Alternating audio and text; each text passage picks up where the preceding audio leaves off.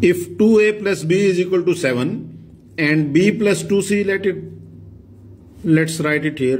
2c is equal to 23. 2a plus b is equal to 7. If we add these two equations, we have 2a plus 2b plus 2c is equal to 23 plus 7 is 30. Now, what is the average of a, b and c? If I divide every term by 2, I will get a plus b plus c is equal to 15. And to get the average of these three items, we have to divide it by 3. So, 3 times 5 is 15. That's our answer, choice A.